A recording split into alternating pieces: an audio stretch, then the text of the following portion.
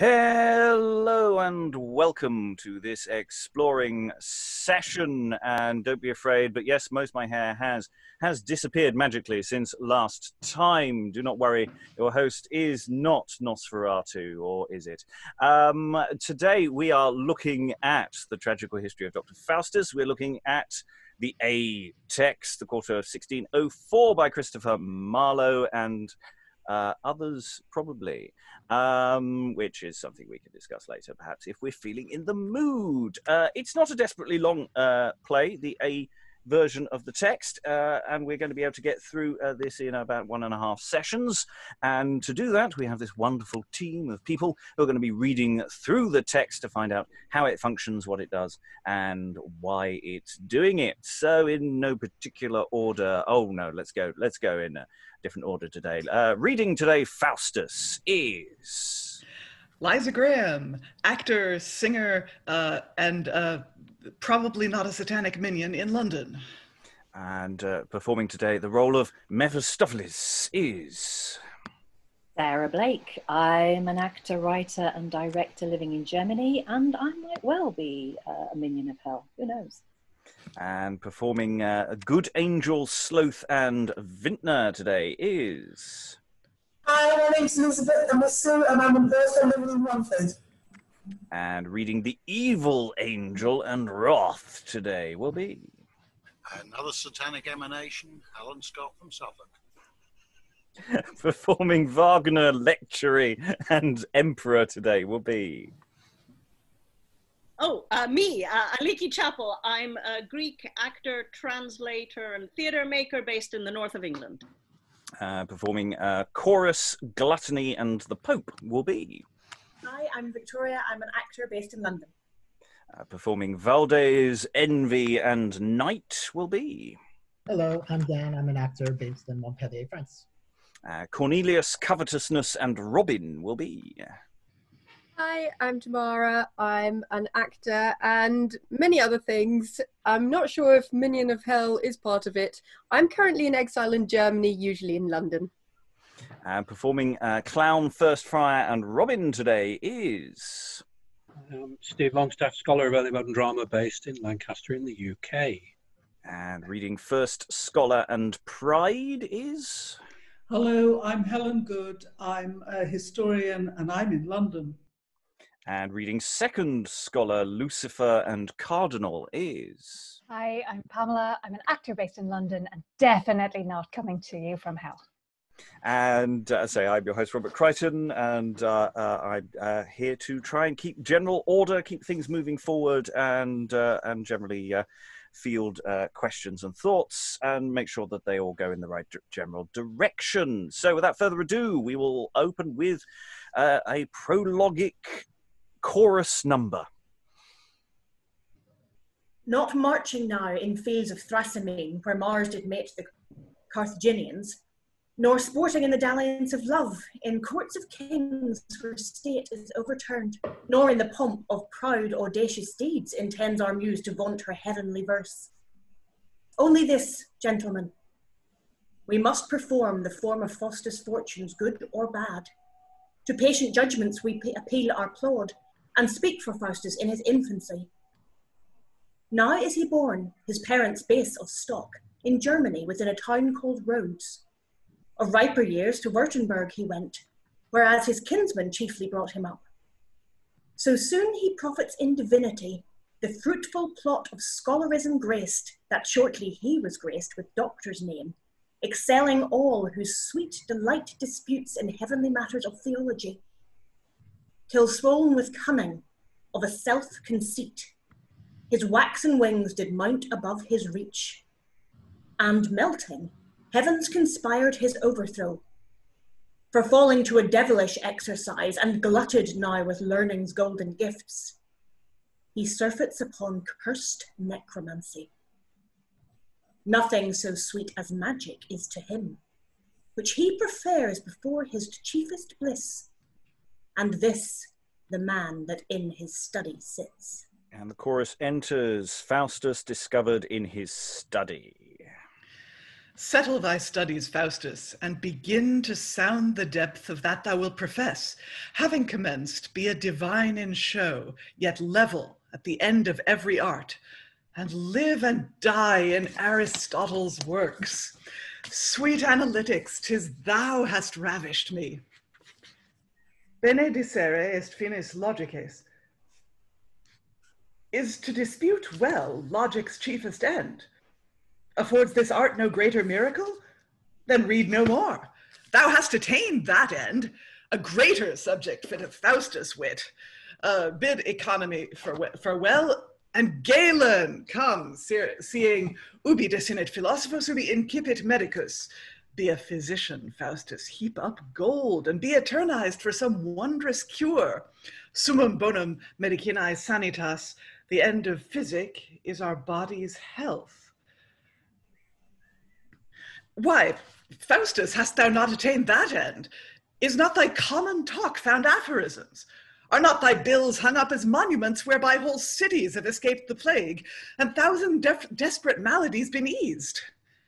Yet art thou still but Faustus and a man. Couldst thou make men to live eternally, or, being dead, raise them to life again, then this profession were to be esteemed physic. Farewell. Where's Justinian? Si una eademque res legatur duobus alter rem alter verlorem rei, etc., etc. A petty case of paltry legacies. Ex hereditary filium non potest pater, nisi. Such is the subject of the Institute and universal body of the law. This study fits a mercenary drudge who aims at nothing but external trash. Too servile and illiberal for me. When all is done, divinity is best. Jerome's Bible, Faustus, view it well. Stipendium peccati mors est. Stipendium peccati. The reward of sin is death. That's hard. Si peccasse negamus, fallimur et nulla est in nobis veritas. If we say that we have no sin, we deceive ourselves, and there is no truth in us. Why then belike we must sin, and so consequently die? Aye, we must die an everlasting death. What doctrine call you this? Que sera, sera, what will be, shall be? Divinity, adieu. These metaphysics of magicians and necromantic books are heavenly. Lines, circles, scenes, letters, and characters, aye, these are those that Faustus most desires. Oh, what a world of profit and delight, of power, of honor, of omnipotence is promised to the studious artisan. All things that move between the quiet poles shall be at my command. Emperors and kings are but obeyed in their several provinces, nor can they raise the wind or rend the clouds. But his dominion that exceeds in this stretcheth as far as doth the mind of man. A sound magician is a mighty god. Here, Faustus, tire thy brains to get a deity. And enter Wagner. Wagner! Commend me to my dearest friends, the German Valdes and Cornelius. Request them earnestly to visit me. I will, sir.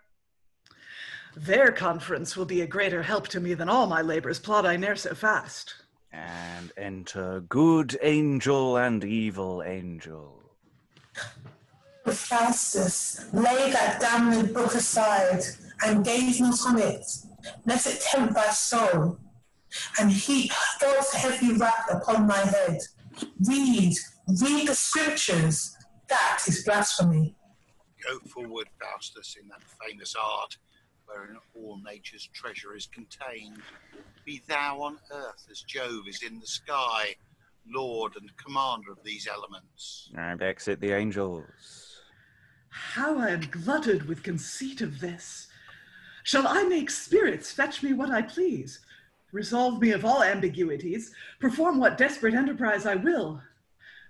I'll have them fly to India for gold, ransack the ocean for orient pearl, and seek all corners of the new-found world for pleasant fruits and princely delicates.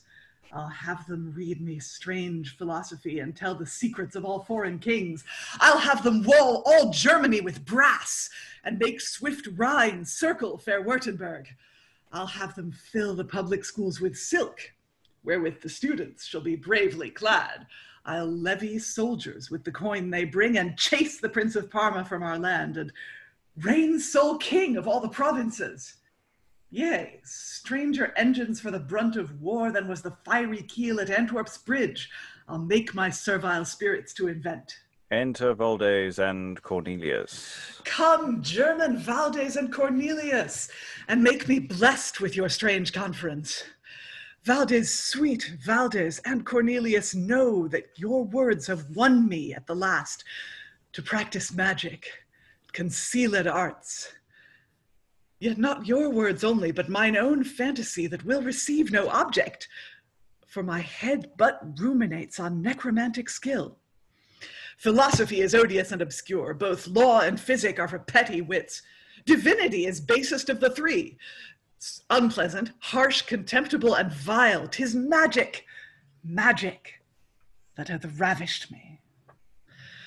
Then, gentle friends, aid me in this attempt. And I that have with concise syllogisms gravelled the pastors of the German church and made the flowering pride of Württemberg swarm to my problems, as the infernal spirits on sweet Musaeus when he came to hell, will be as cunning as Agrippa was, whose shadow made all Europe honor him. Faustus, these books, thy wit, and our experience shall make all nations to canonize us. As Indian Moors obey their Spanish lords, so shall the spirits of every element be always serviceable to us three. Like lions shall they guard us when we please, like Almain rotters with their horsemen's staves, or Lapland giants trotting by our sides, sometimes like women or unwedded maids, shadowing more beauty in their airy brows than have the white beasts of the Queen of Love. From Venice shall they drag huge argosies, and from America the golden fleece that yearly stuffs old Philip's treasury, if learned Faustus will be resolute. Valdes, as resolute am I in this as thou to live, therefore object it not. The miracles that magic will perform will make thee vow to study nothing else. He that is grounded in astrology, enriched with tongues well seen in minerals, hath all the principles magic doth require. Then doubt not, Faustus, but to be renowned, and more frequented for this mystery than heretofore the Delphian oracle. The spirits tell me they can dry the sea and fetch the treasure of all foreign wrecks, aye, all the wealth that our forefathers hid within the massy entrails of the earth. Then tell me, Faustus, what shall we three want? Nothing, Cornelius. Oh, this cheers my soul. Come, show me some demonstrations magical that I may conjure in some lusty grove and have these joys in full possession.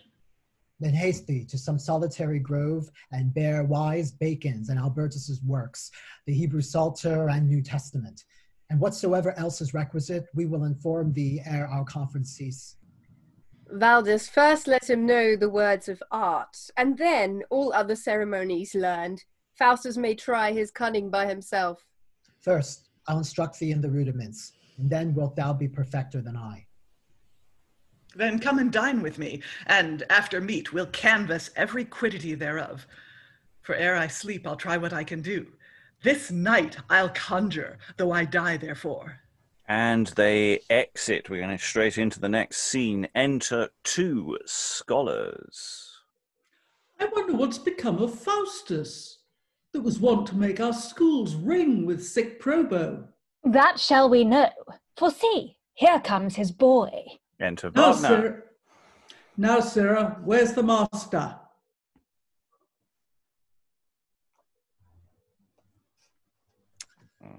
God in heaven knows. Why, dost not thou know? Sorry. I did something to unmute myself and it scrambled the script. Can we Can we take the top again? I'm sorry. Yes, okay. So, from Enter Wagner, is that good? Yeah. First scholar, how now? How now, Sirrah? Where's thy master? God in heaven knows. Why, dost not thou know? Yes, I know, but that follows not. Oh, go to, Sirrah, leave your jesting and tell us where he is. That follows not necessary by force of argument that you, being licentiates, should stand upon. Therefore, acknowledge your error and be attentive. Why, didst thou not say thou knewest? Have you any witness on't? Yes, Sirrah, I heard you. Ask my fellow if I be a thief. Well, you will not tell us. Yes, sir, I will tell you. Yet if you were not dunces, you would never ask me such a question. For is not he corpus naturale, and is not that mobile? And therefore, wherefore should you ask me such a question? But that I am by nature phlegmatic, slow to wrath, and prone to lechery, to love, I would say. If it were not for you to come within 40 foot of the place of execution, though I do not doubt to see you both hanged to the next sessions. Thus, having triumphed over you, I will set my countenance like a precision, and begin to speak thus.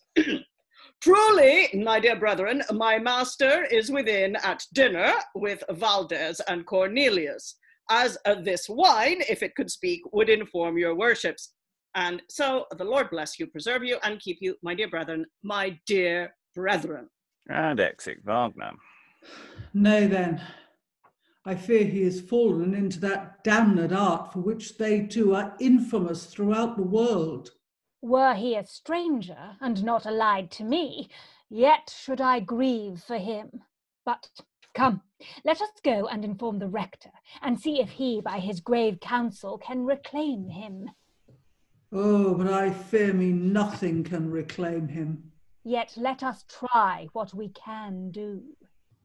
And we'll just pause there at the end of that second full scene.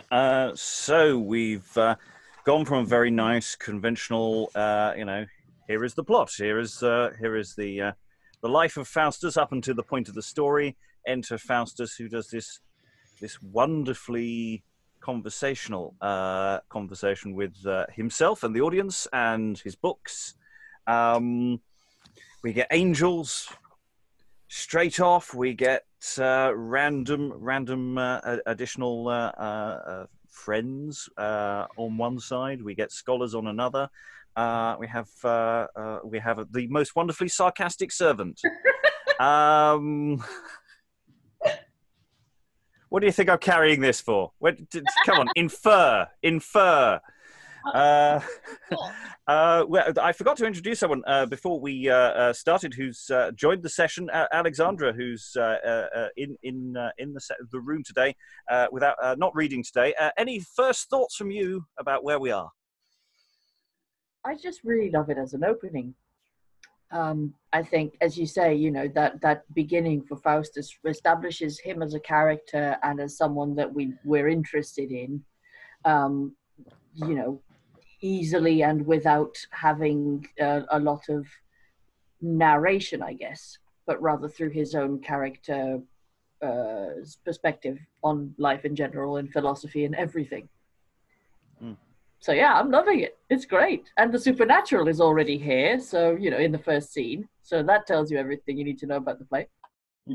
Because in a sense, Faustus isn't alone on stage at the beginning. Because, he's got the audience who he can be talking to, but he's having a conversation with his props. And, gives the actor so much to do, and depending on the size of the book, you decide on the size of the books, and how he behaves to them, and all those thoughts. So sorry, I was going to say also it's an internal conflict. It isn't, hi, I'm Faustus and I believe this. It's, do I want to, I'm not sure about that. No. And again, that's something that we can immediately get behind and be interested in. Tamara.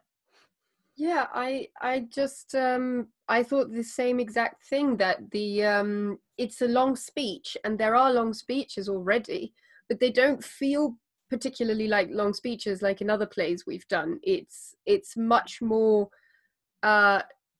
attention grabbing. It's much more, there's actions in the text itself, so it's giving you almost instructions on what you as an actor should be doing to keep people's attention. Alan. Yeah, I was just thinking the comic, or slightly comic servant, that's almost a direct copy of what we did in the play last week, isn't it? A servant going up against two scholars, and basically, you know, it's street cunning against learned cunning. Yeah, it's a question of chicken and egg here. Which came first? They fall very, very on top of each other. So it might be that one comes first, but then there might adjusting in conversation that as they go on, there's an even more of a conversation as one next from one and one next from the other. So there's a lot in that. But whether one's a direct, I don't know. Helen.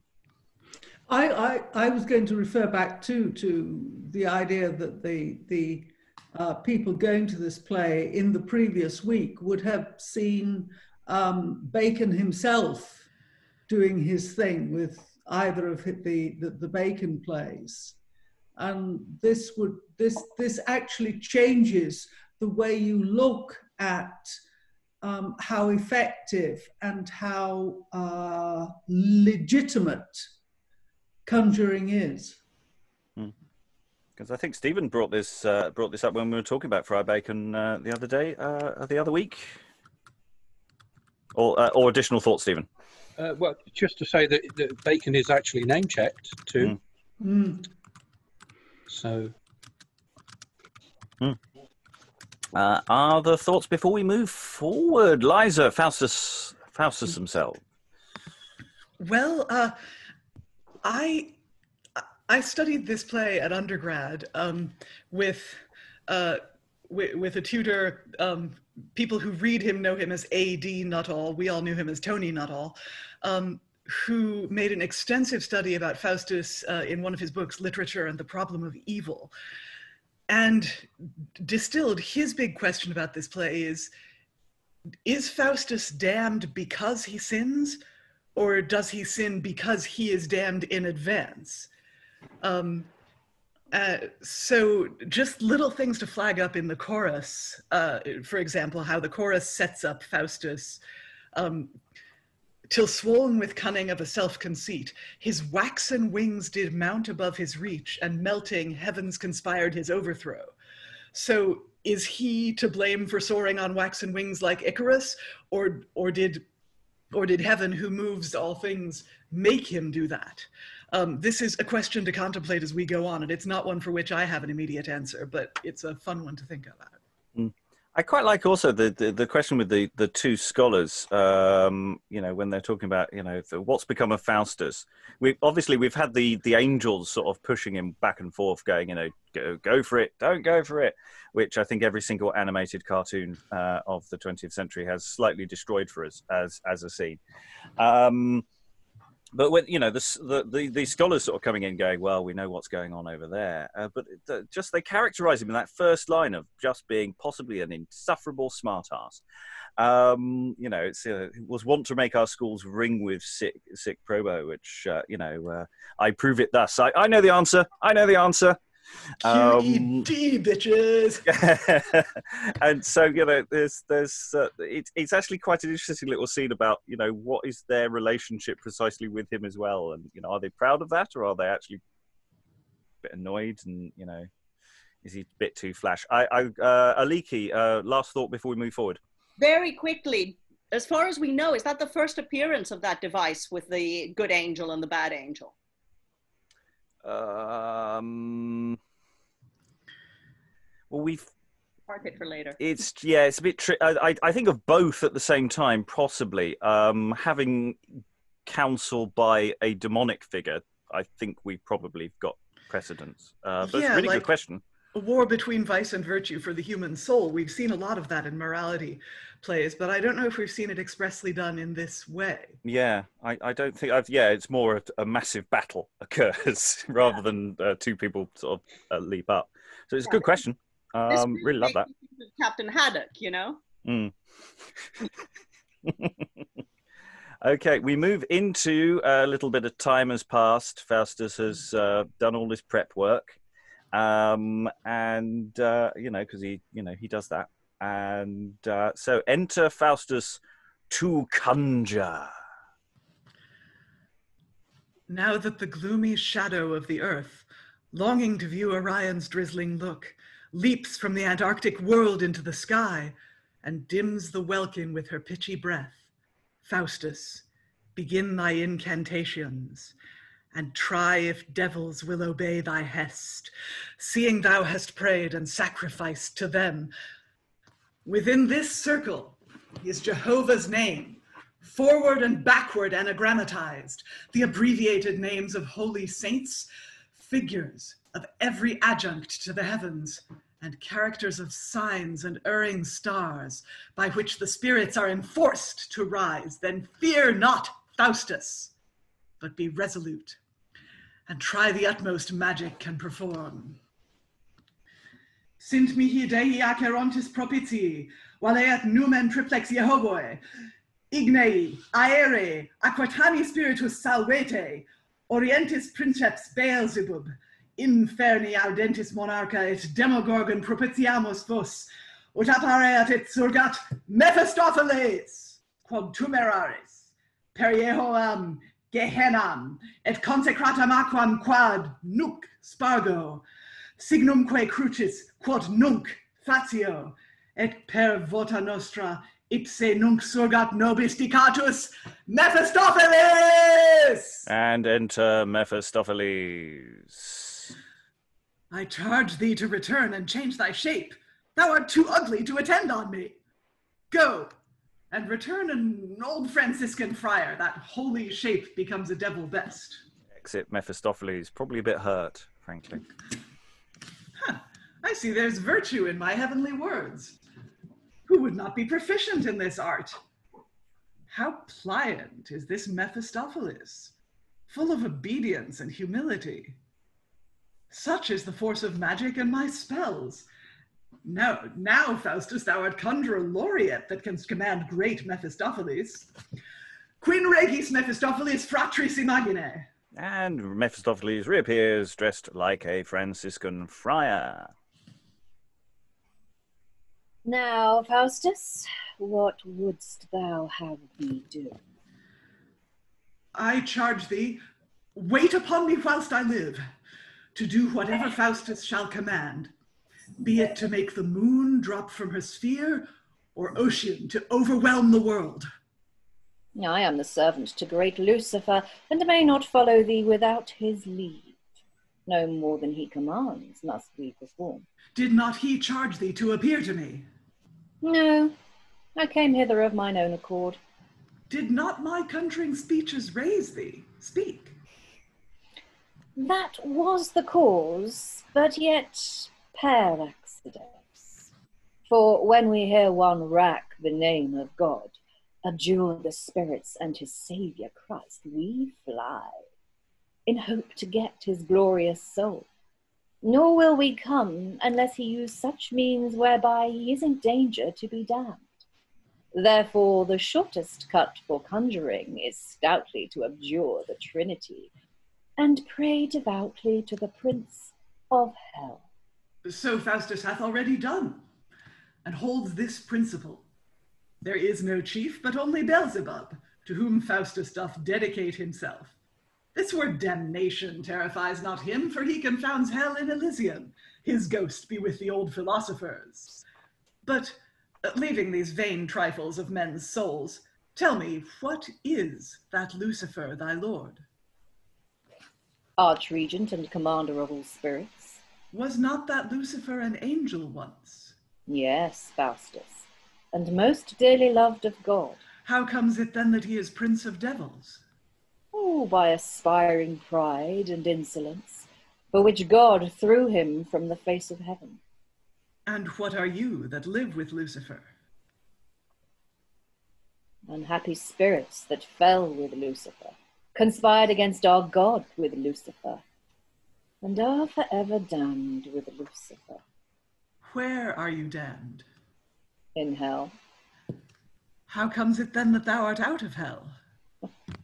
Why, this is hell, nor am I out of it.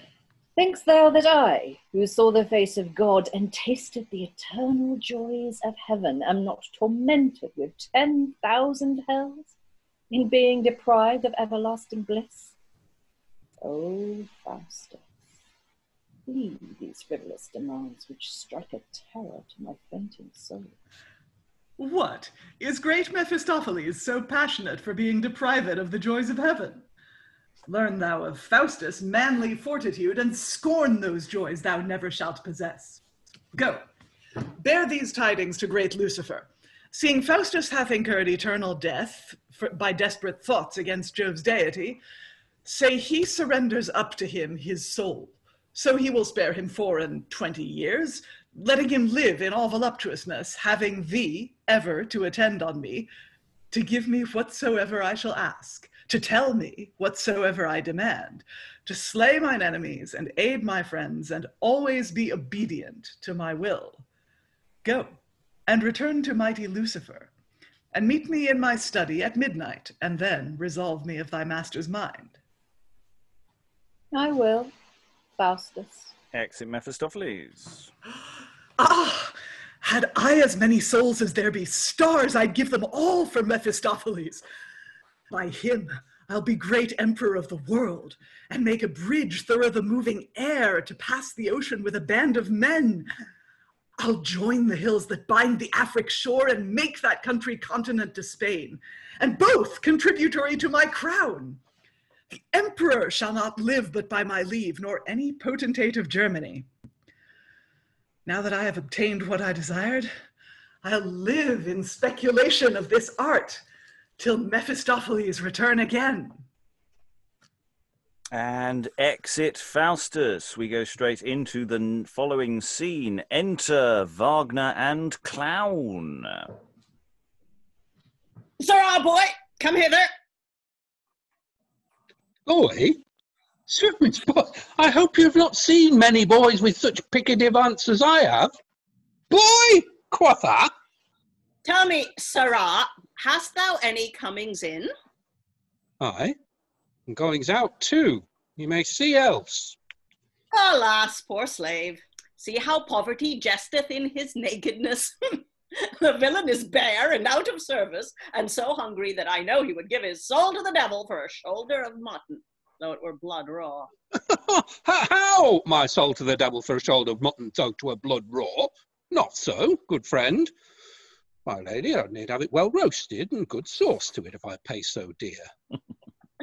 Well, wilt thou serve me, and I'll make thee go like qui mihi discipulis. How, in verse? No, sirrah, in beaten silk and staves acre. How? Knave's acre? Well, I thought that was all the land his father left him. Do you hear? I'll be sorry to rob you of your living. Sirrah, I say in staves acre. Oh, staves acre. Why then, belike, if I were your man, I should be full of vermin. So thou shalt, whether thou beest with me or no. But sirrah, leave your jesting, and bind yourself presently unto me for 7 years, or I'll turn all the lice about thee into familiars, and they shall tear thee in pieces. Yes, sir, you may save that labour. They're too familiar with me already. Swoons, they're as bold with my flesh as if they paid for their meat and drink. Well, you hear, sirrah. Hold, take these guilders. Irons? What be they? Why, French crowns. But for the name of French crowns, a man were as good as have as many English counters. What shall I do with these? Why now, sirrah, thou art at an hour's warning, whensoever or wheresoever the devil shall fetch thee. Yeah, take your gridirons here again. Truly, I'll none of them. Truly, but you shall. Bear witness, I gave them him. Bear witness, I give them you again. What? I will cause 2 devils presently to fetch thee away, Belial and Belcher. Belial and Belcher? Let your Belial and Belcher come here, I'll knock 'em. They were never so knocked since they were devils. Say, I should kill one of them. What would folks say? Do you see yonder tall fellow in the round slot? He's killed the devil. So I should be called Kill Devil all the parish over. Enter 2 devils, and the clown runs up and down, crying. Belial and Belcher, spirits away! Exeunt devils. Are they gone? Vengeance on them. Their vile long nails. There was a he-devil and a she-devil. I'll tell you how you should know them. All the he-devils has horns, and all the she-devils has clifts and cloven feet. Well, sirrah, follow me. Dear, if I should serve you, will you teach me to raise up Bonio and Belchio? I will teach thee to turn thyself to anything, to a dog, or a cat, or a mouse, or a rat, or anything. How? A Christian fellow to a dog, or a cat, a mouse, or a rat? No, sir. If you turn me into anything, let it be in the likeness of a pretty little frisking flea, that I may be here and there and everywhere. I'll tickle the pretty wench's plackets. I'll be among them, i' faith. Well, so I'll come. Now, do you hear, Wagner? How? Belial and Belcher? Yeah, oh. I pray, sir, let Bonio and Belcher go sleep. Villain, call me Master Wagner, and let thy left eye be diametrically fixed upon my right heel with quasi-vestigius nostris insistere. And he exits. Oh, God forgive me, he speaks Dutch fustian. Well, I'll follow him. I'll serve him. That's flat. And we'll pause there. Lots of things with the clown there that we've seen elsewhere. Deliberate comic mishearing of words and phrases. Interesting status play with the audience as well. Bear witness, I gave them him. Really interesting things. Some quite moderately obscene puns. Or always nice to see that she-devils described in such a fashion, and his desire to be a flea to tickle the pretty wench's plackets. We've had a similar line to that before in another place. Obviously, that's the comedy scene following on from the terribly serious scene, Faustus conjuring up Mephistophilis, appearing like a Franciscan friar, which is always nice. I'm immediately reminded of Bale's portrayal of Satan as a Franciscan friar. We have that portrayal quite a few times, especially in Bale, actually. I think we might be doing a bit of that again this evening with in King John. So that appears elsewhere as well. It's really interesting how coolly Mephistophilis seems to be playing most of this. You know, it's it's no big deal. Signing souls, yeah, do it all the time. Yeah, it's just a thing. Until Faustus talks about hell, and then Mephistophilis gets quite cross. Always find that fascinating. Thoughts in the room about any of those two scenes? Aliki. Well, it's interesting to see them as mirrors of each other, you know, servitude, sworn, and so on. But also, I'm interested in kind of how much more cheaply Faustus sells his soul in a way than the clown does. You know, the clown has opinions about how much his soul ought to cost. Faustus is just like 24 years. Yeah, it's fine. And world domination. But he could have had 200 years, surely. Yeah, it's his opening bid as well. You know, it's like Mephistopheles go, I'm not going to bother haggling. I mean, he's haggled himself down. Why would I bother? Yeah. Stephen. Well, just on that, I mean, I remember reading something years ago where somebody said, well, yeah, but in a plague-ridden world, 25 years isn't that, you know, bad a deal. But the comment I wanted to make was to do with sort of, again, Aliki's point about the contrast, but in performance terms, souls and minds versus bodies. The second scene is all about bodies, isn't it? It's all about the sort of lower, the material stratum, you know, the thing that we're actually, you know, the old sort of meat prison, as it were. And I think that, you know, in performance terms, that might be quite an interesting division between the way that people are kind of carrying and rooting themselves. Mm. Yes, the clown is very much, you know, the question of fleas on his body and what they're going to, you know, turn into, and the physical business of the devils being treated quite differently as well. You know, we have this this arrival of devils. Other thoughts, Liza? I thought I saw a hand. Oh yeah, but I forgot what I was going to say. So carry on. Anybody else want to leap in? Thoughts, Alexandra? You're muted. Yes. Sorry, realized that.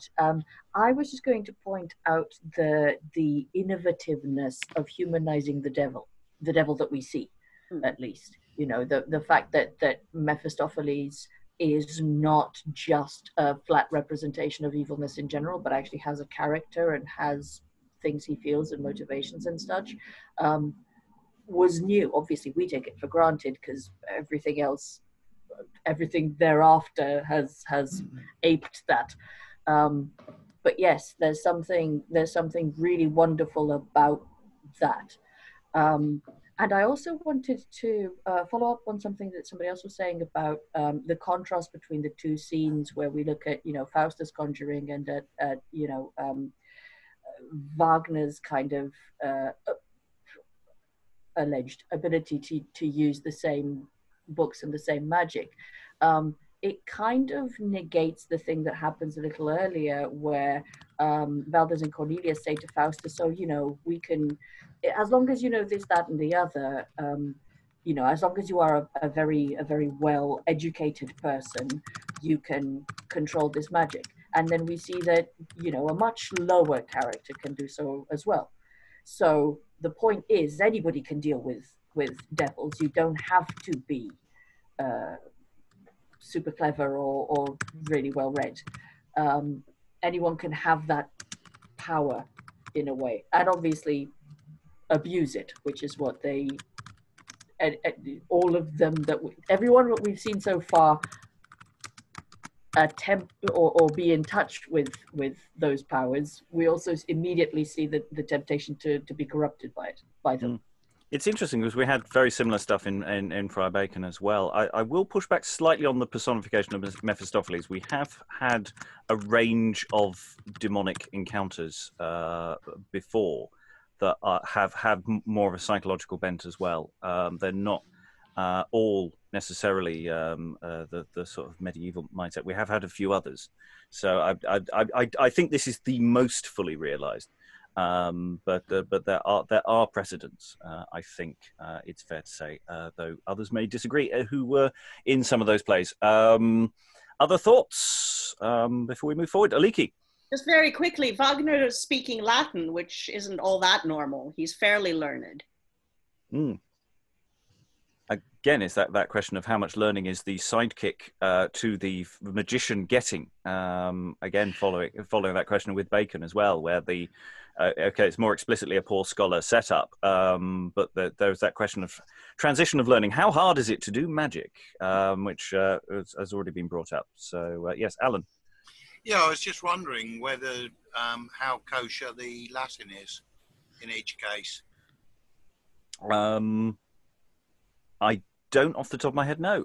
Anyone in the room? No, I know sort of how that big Faustus conjuring Mephistophilis speaks sort of works, just to the way it beats. There's almost a mid point when he first says Mephistophilis, and almost like, nope, nothing happened, and on we go again. Quality to it. I've found in performance before. It's not a speech that just keeps going, building up. It sort of stops and starts. Anyone in the room know their onions on that? No, fair enough. Helen. Well, I mean, I didn't strike me that it wasn't decent Latin. You know, I mean, it's didn't seem jumbled or corrupt.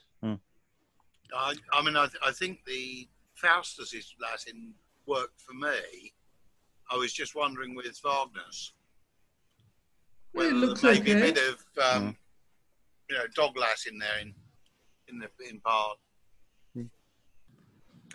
One for follow-up, I think. Liza, I saw a hand.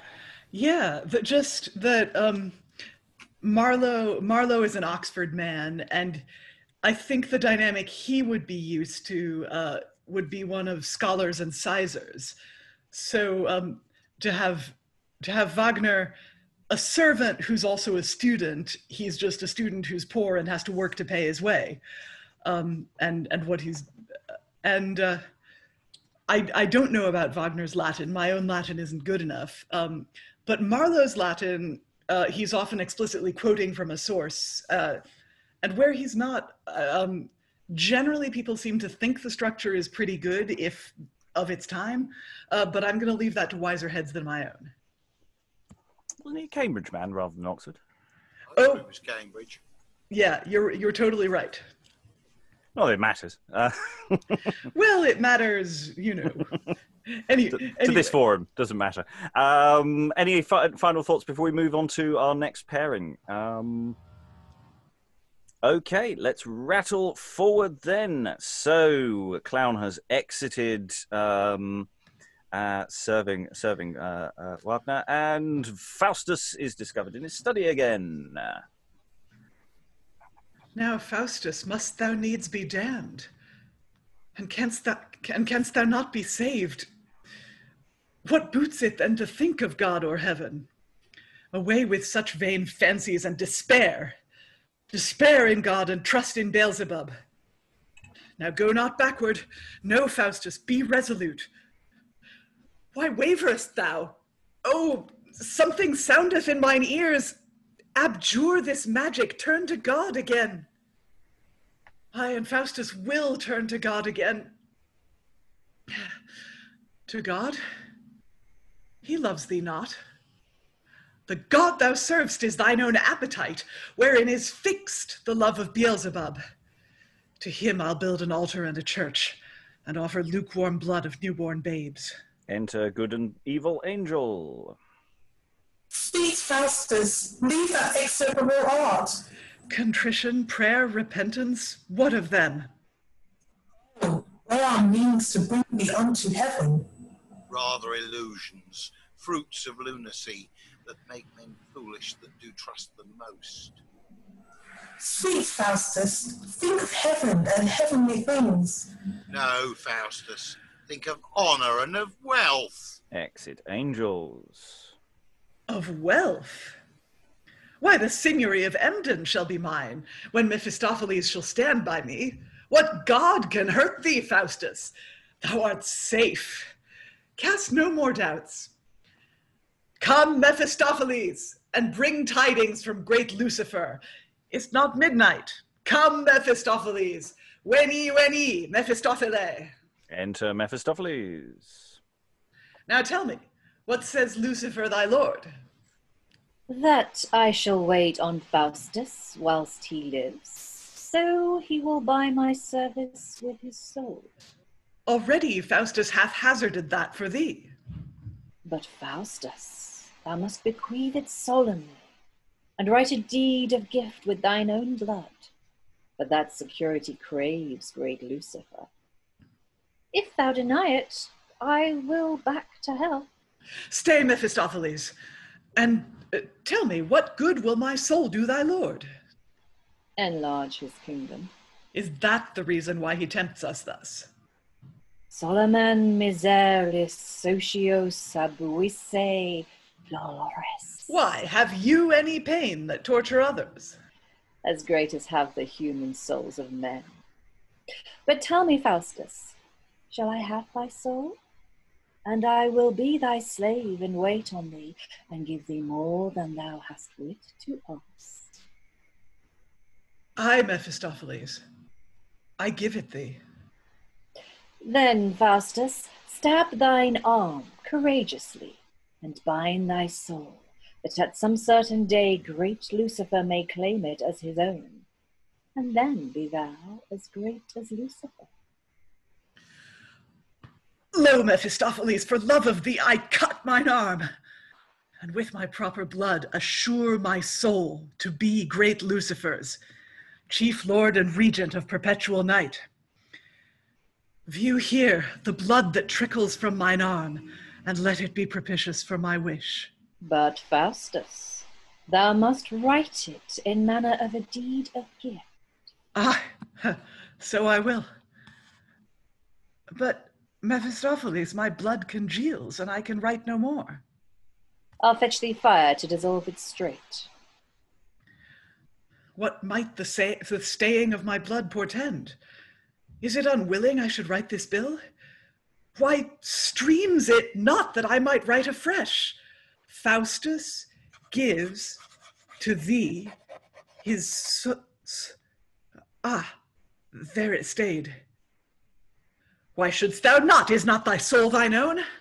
Then write again, Faustus gives to thee his soul. And re-enter Mephistophilis with a chafer of coals. Here's fire. Come, Faustus, set it on. So, now the blood begins to clear again. Now will I make an end immediately. What will not I do to obtain his soul? Consummatum est. This bill is ended, and Faustus hath bequeathed his soul to Lucifer. But what is this inscription on mine arm? Homo fuge. Whither should I fly? If unto God he'll throw me down to hell. My senses are deceived, here's nothing writ. Homo fuge. Yet shall not Faustus fly. I'll fetch him somewhat to delight his mind. Exit Mephistophilis, he re-enters with devils who gives crowns and rich apparel to Faustus. They dance and then depart. Speak, Mephistophilis, what means this show?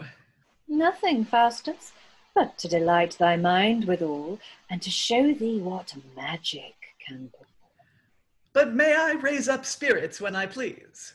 Aye, Faustus, and do greater things than these.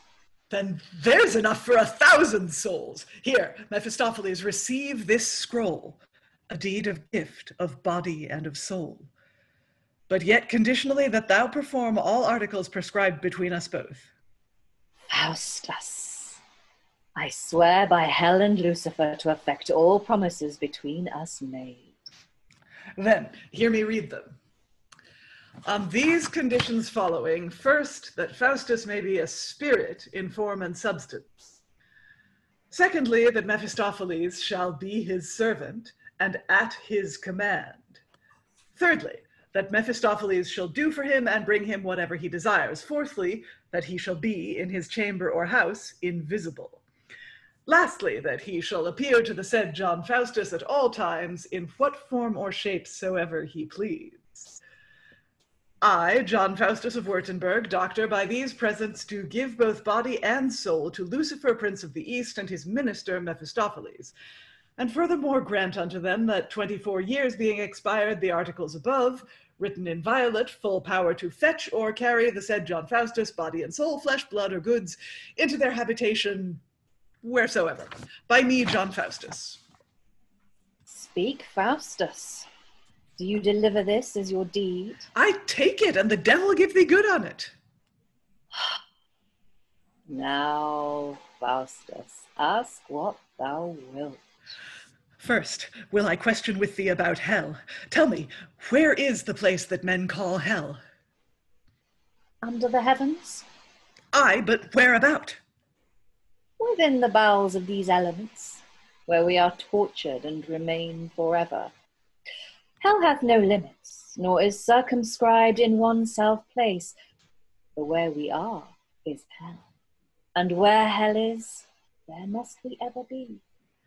And to conclude, when all the world dissolves and every creature shall be purified, all places shall be hell, but are not heaven. Come, I think hell's a fable. Aye, think so still. Shall experience change thy mind? Why, think'st thou then that Faustus shall be damned? Aye, of necessity. For here's the scroll wherein thou hast given thy soul to Lucifer. Aye, and body too, but what of that? Think'st thou that Faustus is so fond to imagine that after this life there is any pain? Tush, these are trifles and mere old wives' tales. But Faustus, I am an instance to prove the contrary, for I am damned, and am now in hell. How? Now in hell? Nay, and this be hell, I'll willingly be damned here. What? Walking, disputing, etc., etc. But leaving off this, let me have a wife, the fairest maid in Germany, for I am wanton and lascivious, and cannot live without a wife. How? A wife? I prithee, Faustus, talk not of a wife. Nay, sweet Mephistophilis, fetch me one, for I will have one. Well, thou wilt have one. Sit there till I come. I'll fetch thee a wife in the devil's name. And Mephistopheles brings on a devil dressed like a woman with fireworks.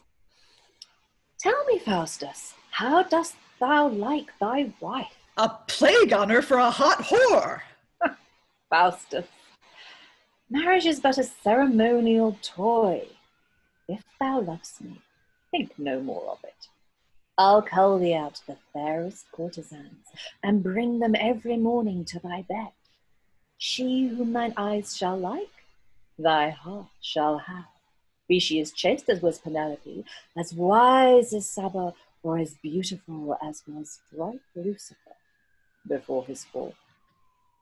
Hold, take this book, peruse it thoroughly. The iterating of these lines brings gold. The framing of this circle on the ground brings whirlwinds, tempests, thunder, and lightning. Pronounce this thrice devotedly to thyself, and men in armour shall appear to thee ready to execute what thou desirest. Thanks, Mephistopheles. Yet, fain would I have a book wherein I might behold all spells and incantations, that I might raise up spirits when I please. Well, here they are, in this book. Now, would I have a book where I might see all characters and planets of the heavens, that I might know their motions and dispositions? Here they are too. Ooh. Nay, let me have one book more, and then I've done, wherein I might see all plants, herbs, and trees that grow upon the earth. Here they be. Oh, thou art deceived. I warrant thee. And I'm just going to pause us there for various textual reasons that I'll come to in a moment. Yes, Faustus possibly disappointed that he's been handed the Kindle edition of All Knowledge, and he was hoping for a big library of books, and he just no, it's all in there. It's all there, and yeah, he's a bit of a prude, isn't he, Faustus? You know, he doesn't want a devil dressed like a woman with fireworks. I mean, you know, I've known less exciting Saturday nights out. So when the Globe did it, the she devil had fireworks coming out of her hoo-ha. Yeah. What? Placket, I think, is the correct term for this play. So yeah, it's interesting. Faustus's sort of Katy Perry quality of hot and then cold of at the very beginning of just go, oh, damned, not damned, oh, I don't know, oh, I'll kill babies, yeah, I'll go all the way, that brings the good angel scurrying in. I love the fact that Mephistopheles is just so, the moment it's all signed, he's just so unhelpful.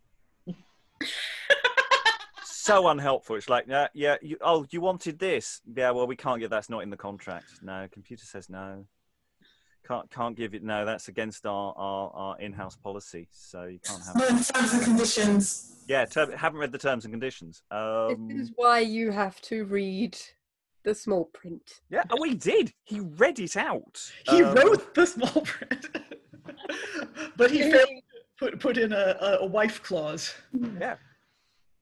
He really didn't think it through. I mean, I really would like, in staging that, to just have the terms and conditions come up on a screen like you get with any computer, terms and conditions, where you just click.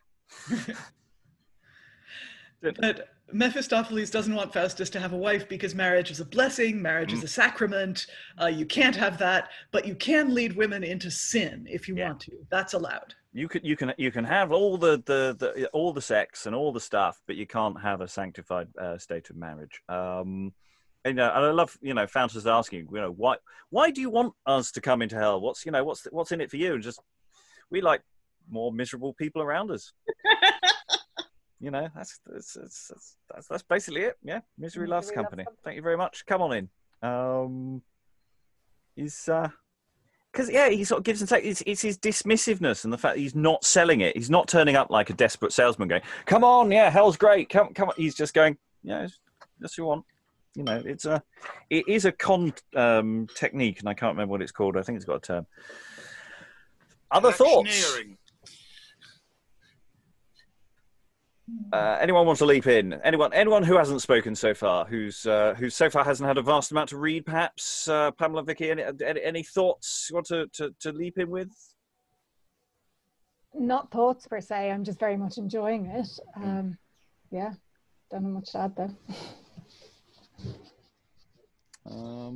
Okay, if people, then we'll keep moving forward. This is fine. If there's no more, so we go forward with the manuscript as in one case it has come to us. There is the option that actually there is an additional scene that goes in here from later on in the play. I've left it as it came to me, and we'll flag that scene up later. So there could be comedy scene happening here. Or you might want to just let the scenes run through. Faustus needs to have a sort of sudden random moment of Damascene conversion by looking up at the sky to make it work. But I have seen it work this way, so I'm letting it run through as it's currently formatted. So this is either the beginning of a wholly new scene with a comedy scene between it, or you can run it straight through. Faustus, change your mind again.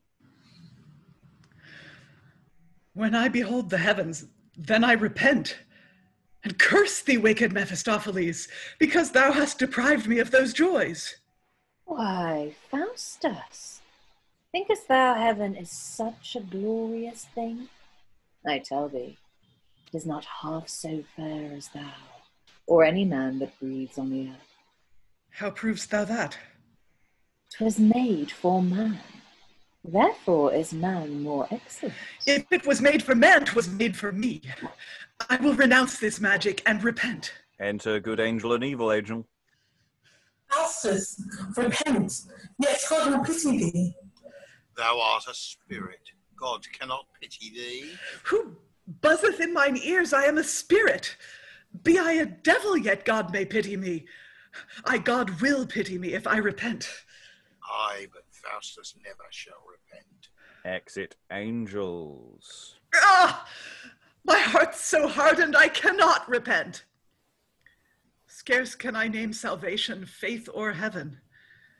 But fearful echoes thunder in mine ears. Faustus, thou art damned. Then swords, knives, poisons, guns, halters, and envenomed steel are laid before me to dispatch myself. And long ere this I should have slain myself, had not sweet pleasure conquered deep despair. Have I not made blind Homer sing to me of Alexandra's love and Enon's death? And hath not he that built the walls of Thebes with ravishing sound of his melodious harp made music with my Mephistophilis? Why should I die then, or basely despair? I am resolved. Faustus shall ne'er repent. Come, Mephistophilis, let us dispute again and argue of divine astrology. Tell me, are there many heavens above the moon? Are all celestial bodies but one globe, as is the substance of this centric earth? As are the elements, such are the spheres, mutually folded in each other's orb. And, Faustus, all jointly move upon one axle tree, whose termini is termed the world's wide pole. Nor are the names of Saturn, Mars, or Jupiter faint, but are erring stars. But tell me, have they all one motion, both situ and tempore? All jointly move from east to west in 24 hours upon the poles of the world, but differ in their motion upon the poles of the zodiac. Touch these slender trifles Wagner can decide. Hath Mephistophilis no greater skill? Who knows not the double motion of the planets? The first is finished in a natural day, the second thus, as Saturn in 30 years, Jupiter in 12, Mars in 4, the Sun, Venus, and Mercury in a year, the Moon in 28 days. Tush, these are freshman's suppositions. But tell me, hath every sphere a dominion or intelligentsia? Aye. How many heavens or spheres are there? 9. The 7 planets, the firmament, and the imperial heaven. Well, resolve me in this question. Why have we not conjunctions, oppositions, aspects, eclipses all at one time, but in some years we have more, some less? Per inno equilam motum respectu tuchus. Well, I am answered. Tell me, who made the world?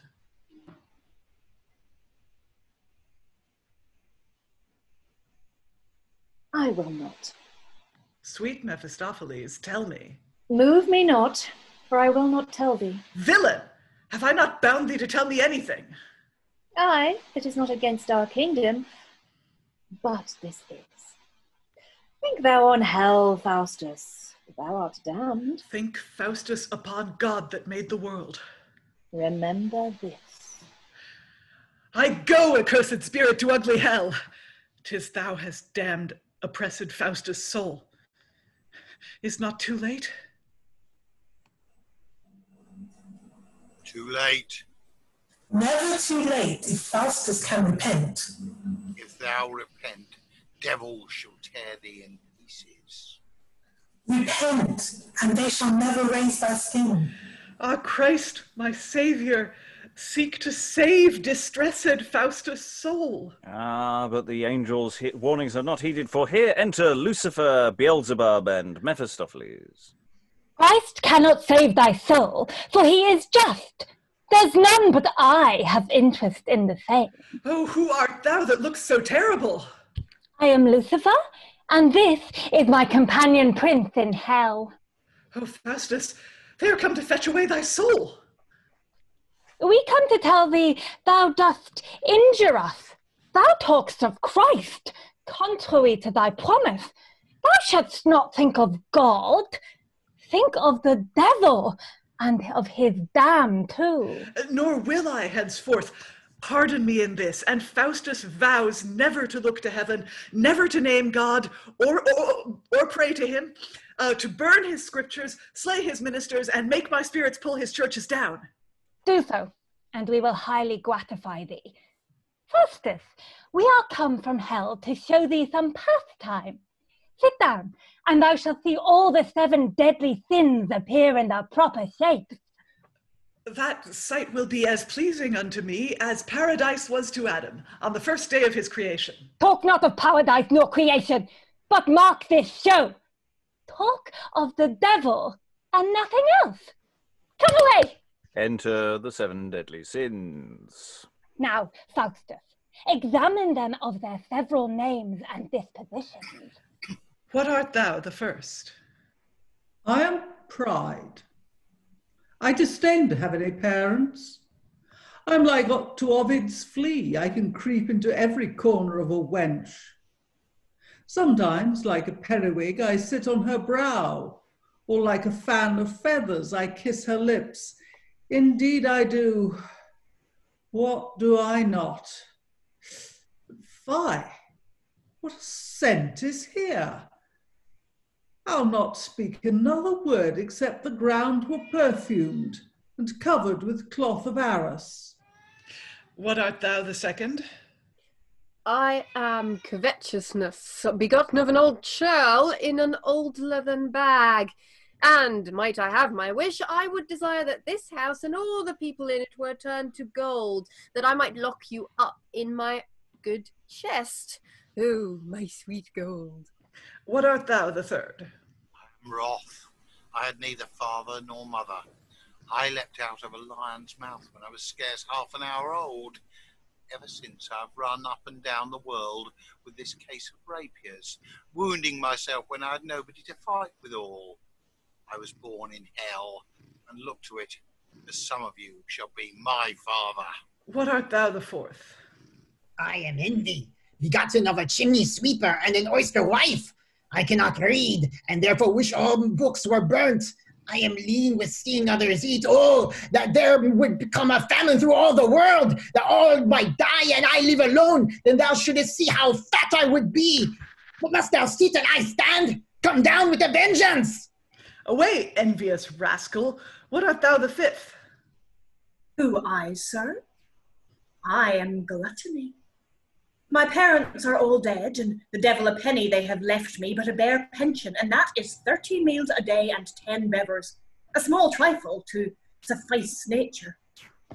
Oh, I come of a royal parentage. My grandfather was a gammon of bacon, my grandmother a hogshead of claret wine. My godfathers were these, Peter Pickle Herring, and Martin Martelmas Beef. Oh, but my godmother, she was a jolly gentlewoman, and well beloved in every good town and city. Her name was Mistress Marjorie Marchbeer. Now, Faustus, thou hast heard all my progeny. Wilt thou bid me to supper? No. I'll see thee hanged. Thou wilt eat up all my victuals. Then the devil choke thee. Choke thyself, glutton. What art thou the sixth? I am Slouth. I was begotten on a sunny bank, where I have lain ever since, and you have done me great injury to bring me from thence. Let me be carried thither again by Gluttony and Lechery. I will not speak another word for a king's ransom.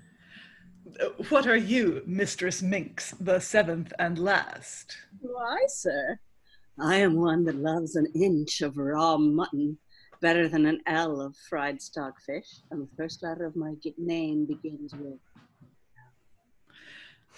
Away! To hell! To hell! Exeunt the sins. Now, Faustus, how dost thou like this? Oh, this feeds my soul. Faustus, in hell is all manner of delights. Oh, might I see hell, and return again. How happy I were then. Thou shalt. I will send for thee at midnight. In meantime, take this book, peruse it thoroughly, and thou shalt turn thyself into what shape thou wilt. Great thanks, mighty Lucifer. This will I keep as chary as my life. Farewell, Faustus, and think on the devil. Farewell, great Lucifer. Come. Sorry, and exit Lucifer and Beelzebub.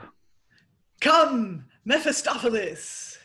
And indeed they go. And yes, the 7 deadly sins can be seen in Panto in Reading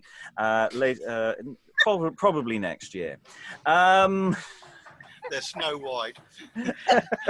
I don't know if they're quite big enough names to play Reading. They might be more sort of Didcot level. Western Supermare.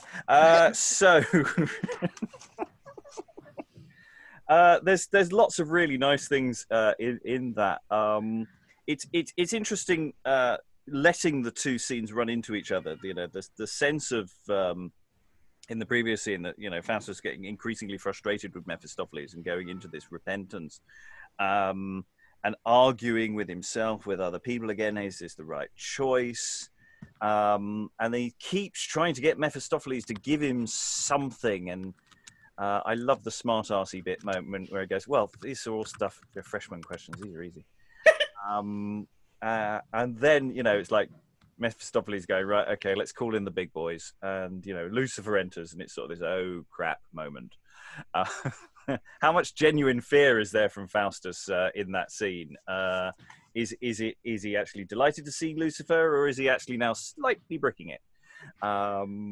Performance choices available. Tamara. I'm just wondering, in this reality dimension, in this play, is Lucifer the devil, or is he one of the generals? Because I feel like this one doesn't equate Satan. We mentioned him earlier on, don't we? That he was an angel once. I forget whether he's given a title then. It does seem, if he's not the devil, he's definitely second in command, I would have thought. The fact you've got silent Beelzebub, just someone in a costume just going. I found it archregent and commander of all spirits. So yeah, Lucifer is the big guy. Beelzebub is obviously just support. He's the backing singer there. In the B text, he gets lines. Yes, and that's a different universe, which we'll touch upon perhaps at another time. You feel very good, Alan. Yeah, I was just thinking, Lucifer is top dog. Mephistophilis and Beelzebub are seconds in command, effectively. Just thinking the mystery play that we were working on with a view to staging just before lockdown killed it off. The title of which escapes me is on the podcast, isn't it? Which was The Fall of Lucifer. Yes, we've got lots of Falls of Lucifers. Yes. And yes, we've got lots of things that are very medieval here. The whole 7 deadly sins being traipsed on stage, with lots of fun for those. They're really fun little speeches, really nicely detailed and character driven. I just love the idea. Slouth just goes, "Yeah, carry me off. Can't be arsed." It was exhausting getting on stage. Any final thoughts before we move on? There are lots of other issues. Aliki. Very quickly, I'm interested in the passage of time. Quite a lot of it seems to have gone by between when you signed and now. Which if the clown scene lives in the middle of that sequence helps as well. So it's a sense of he's had a bit of buyer's remorse has occurred. Yeah. Or I suppose you could have a dumb show, some words, some music, some dancing, clowns, devils. Yeah, the equivalent of a training montage. Yeah, because we never really see what Faustus gets up to at this stage, where he's just trying out these powers, and we're going to get to that next. But so far, quite light. Stephen. Just back to the 7 deadly sins. Oh, you're fading in and out. Say again. 7 deadly sins. Yes. Kind of having its cake and eating it, kind of mocking that procession of abstracted. No, we're still losing you. We really can't hear you. So I think what you were saying was the 7 deadly sins mocking as well as perhaps invoking fear. Is that sort of where you were going? Yeah. Oh, we can hear you again now. Having its cake and eating it because we've got a parody of or a pastiche of a morality scene or morality structure. So it is and is not serious. Because we've got a constant sort of oscillation with Faustus. Faustus keeps on thinking he can think his way out of it, and keeps on kind of running up against the brute reality. And that sort of oscillation is at play in this scene, I think. Any additional thoughts? Alexandra? Just very quickly adding to what Stephen just said, I also think that in the vein of the best morality plays, this bit is probably intentionally made to be fun, to be enjoyable as an audience, for that sort of empathy with the temptation side of things, for us to like the idea and not feel that it's terribly terrible. So that when later on it does turn out that hell is not a fun place, we can have that, that revelation, as with the morality plays. Excellent. Let's move forward. I don't know whose cat it was keening. I'm hoping it's fine. So he just has strong opinions. Yeah, it's always a backseat driver. I can shut him out if you'd rather not have the noise. That's fine. Okay, so we go into next scenes. We have here, it's in our text as it's currently standing, it's down as chorus, but this is also noted as being by Wagner as well. So it's interesting to see, does this work better as a chorus or does it work better as a character speech? I'm going to ask the chorus to read it, however, at this time.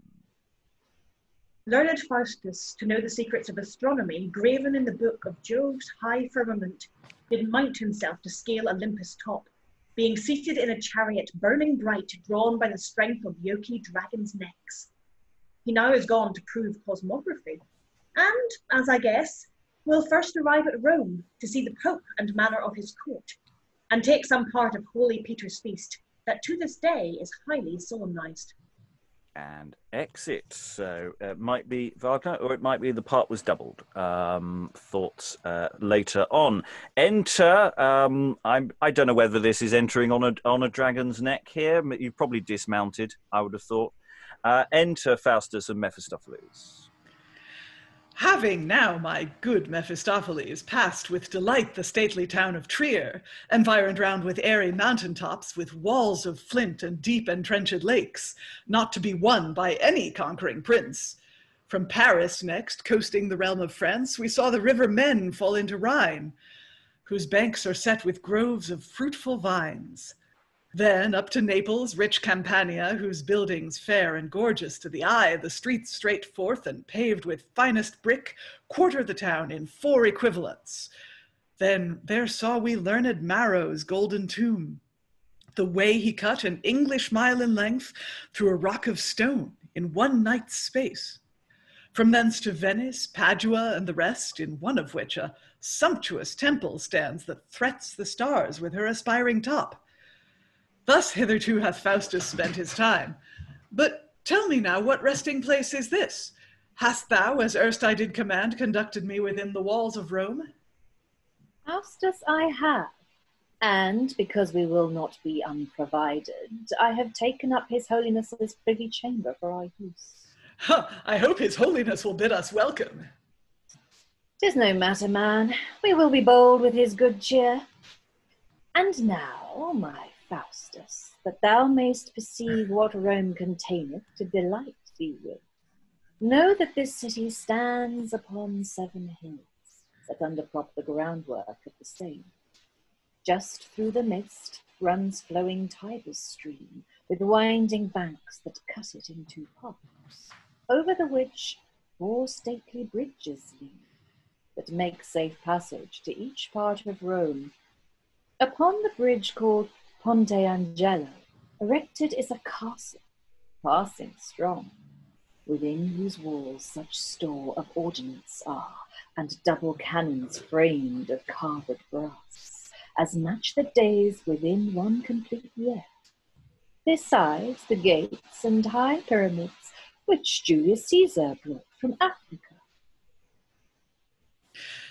Now, by the kingdoms of infernal rule of Styx, Acheron, and the fiery lake of ever-burning Phlegethon, I swear that I do long to see the monuments and situation of bright splendent Rome. Come, therefore, let's away.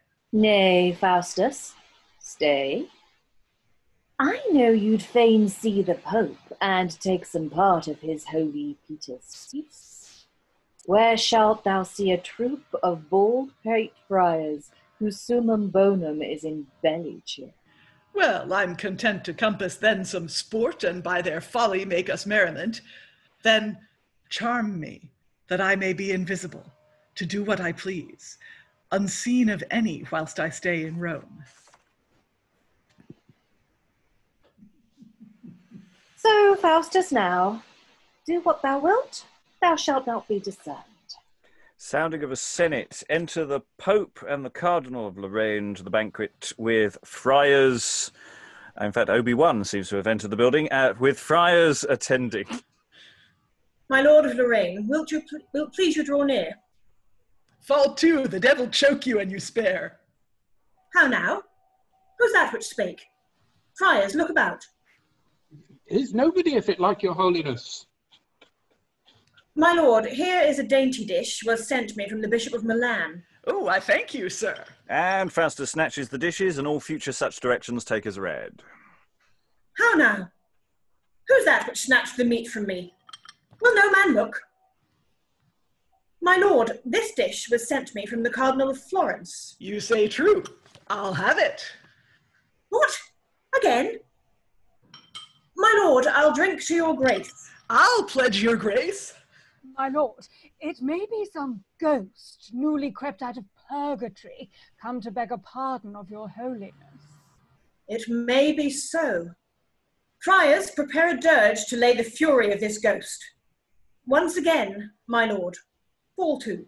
And the Pope crosses himself.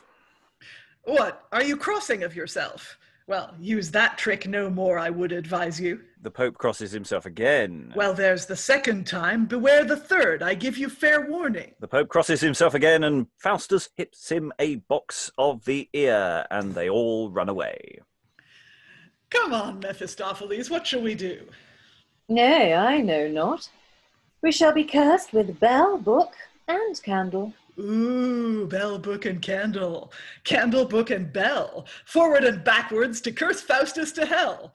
Anon you shall hear a hog grunt, a calf bleat, and an ass bray, because it is St. Peter's holiday. Re-enter all the friars to sing the dirge. Come, brethren, let's about our business with good devotion. And good luck. We'll say, Stephen, you can be all the friars. You don't have to sing this, but in general, I think you get the style. Cursed be he that stole away his holiness meat from the table. Maledicat Dominus. Cursed be he that struck his holiness a blow on the face. Maledicat Dominus. Cursed be he that took Friar Sandalo a blow on the pate. Maledicat Dominus. Cursed be he that disturbeth our holy dirge. Maledicat Dominus. Cursed be he that took away his holiness's wine. Maledicat Dominus et omnes sancti. Amen.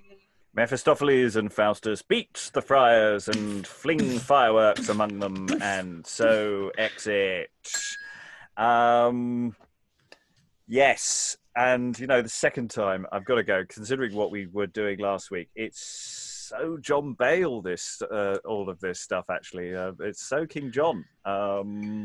This merciless attacking of the Pope, and using music in that way as well. That's really, really interesting. I don't know if there's an actual connection, whether it's just coincidence because everybody was doing it. Thoughts about the exciting walking tours that Mephistophilis is currently running?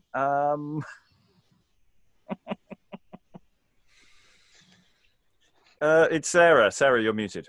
No, I was just joking. I should have had an umbrella to hold over my head. Yeah. It just confirms my view that all travel agents are actually demons. Yeah. I think it's plausible. I think that's plausible.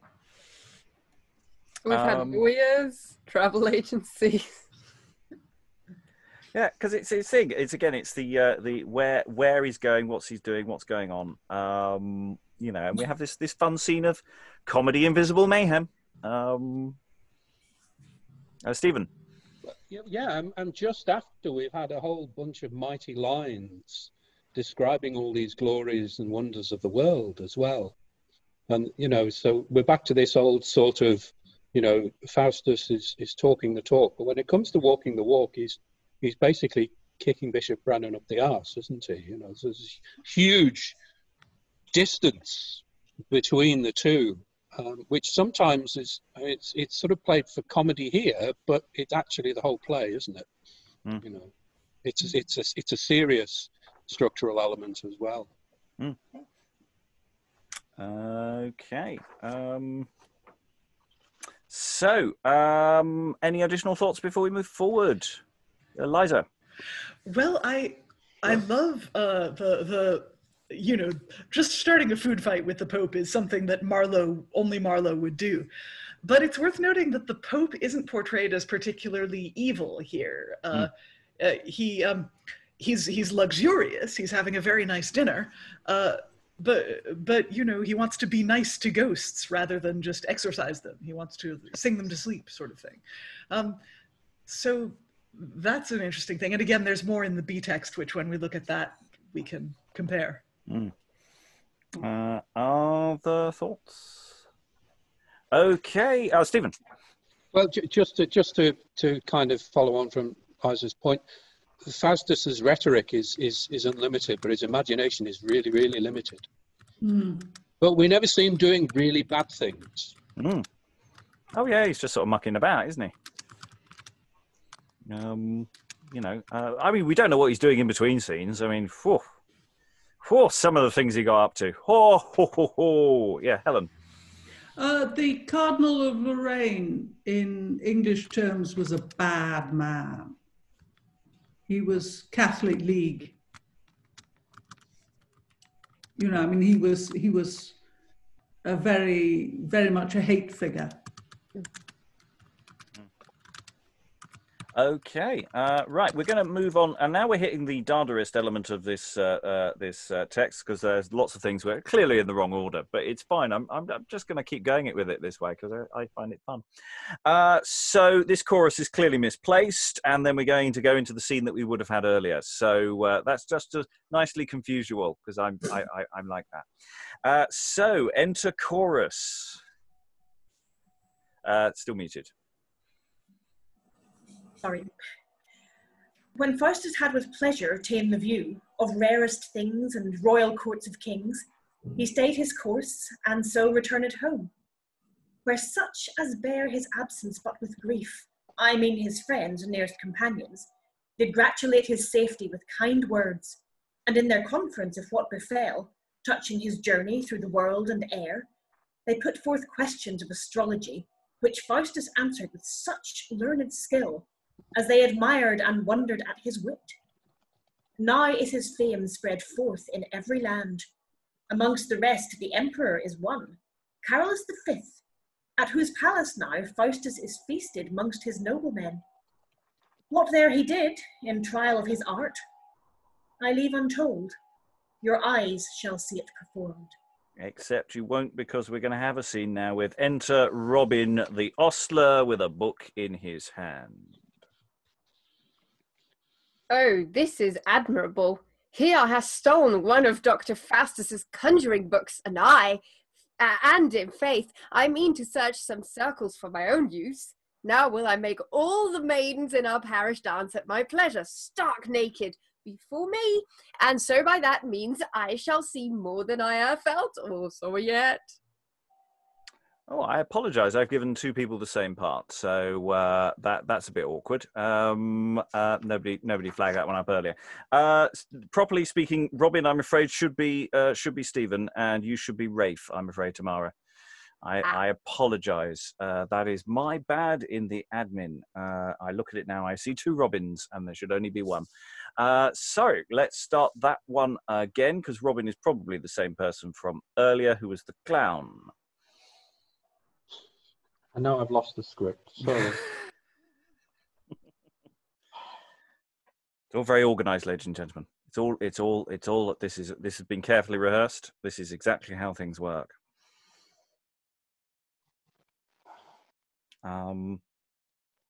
So yeah, so this still doing well. Yeah, this scene could be very much the scene that's living in the middle of Faustus. He's still at home, conjuring demons, reading books, and arguing with Mephistophilis. So enter Robin.